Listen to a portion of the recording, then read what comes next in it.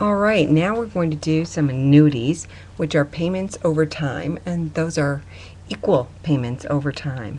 The first one we're going to work on is, let's say that we are going to get $1,000 a year. So first of all, clear our registers. Good. Now we're going to say we're going to get $1,000 per year. So 1, 2, 3, and that'll be our payment. We're going to get it for the next 20 years, so 20 is our N. We're going to assume we can get a 10% interest rate, so 10 is our I. And we want to know, what's that worth in the future? At the end of 20 years, what would we have? And we compute future value, and that cash flow would be worth $57,274.99, or actually $275,000. So I'm getting $1,000 per year for 20 years, assuming a 10% interest rate is the equivalent of waiting 20 years and getting a lump sum of $57,000. All right, let's try a present value. So we're going to clear our registers, and we want to find out the present value of an annuity. Let's say that we wanted to put away enough money now that it would generate $2,000 a year for 15 years at 8% interest. How much would we need to put away now?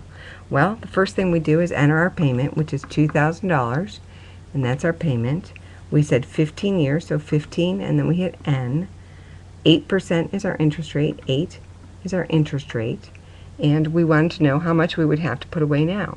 So we're going to compute our present value, and it indicates that we would need to put away $17,118.96 now in order to generate $2,000 per year for the next 15 years, assuming an 8% interest rate.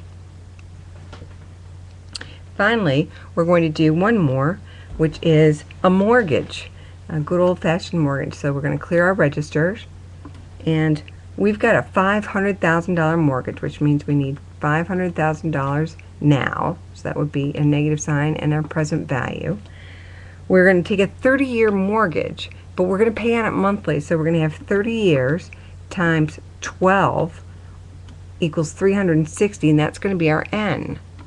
Our interest rate is 5%, but remember, we're doing it monthly. 5% annually is the same as 5 divided by 12 to get your monthly rate, which is 0.4167, and you hit I. And the question is, what will our monthly payment be? We'd simply hit compute payment, and we find that we would owe $2,684.11 to the bank every month. And at the end of 30 years, we would own our house free and clear.